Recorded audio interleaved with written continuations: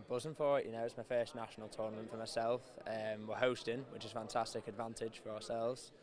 I believe that if we work hard and we do well in training this week, we're going to go into them games flying, and I think we'll come out with the results we need. So obviously nothing is easy this time of year, but how much of an advantage do you have opening up in the first round here? Oh, it's a massive advantage with the fact that we don't have to go travelling. We can sleep in our own beds, we can relax. Teams have to come over here. I believe that Alabama and California, so it's hot weather for them. They're coming down here to cold weather. So hopefully, you know, they're not used to that. It's an advantage for us.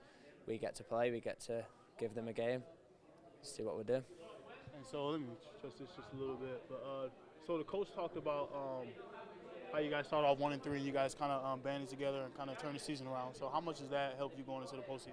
Oh, it's fantastic. Like at the start of the season, it was a bit shaky. You know, we weren't on top of it, but we all knew then. We knew, well, we're playing well. We just haven't got the results. We came into conference, we played fantastically, got together, worked together, got the results we needed. And now going into it, everyone's buzzing. Morale around the changing rooms is fantastic, and I really do think we're going to go in there and win.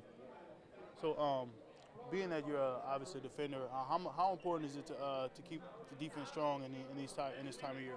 Well, these type of games can be separated by one goal, so really it's massive. If we concede a goal, it might lose us the game.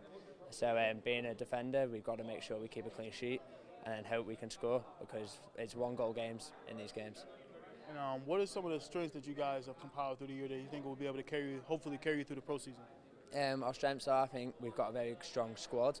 We're very versatile with our players. We have players who play different positions. You know, midfielders go out wide, our wide players come inside. I think we're very good at that.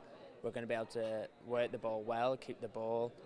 We're very solid and compact as well when it comes to defending, and I think that will come very well in advantage when we play.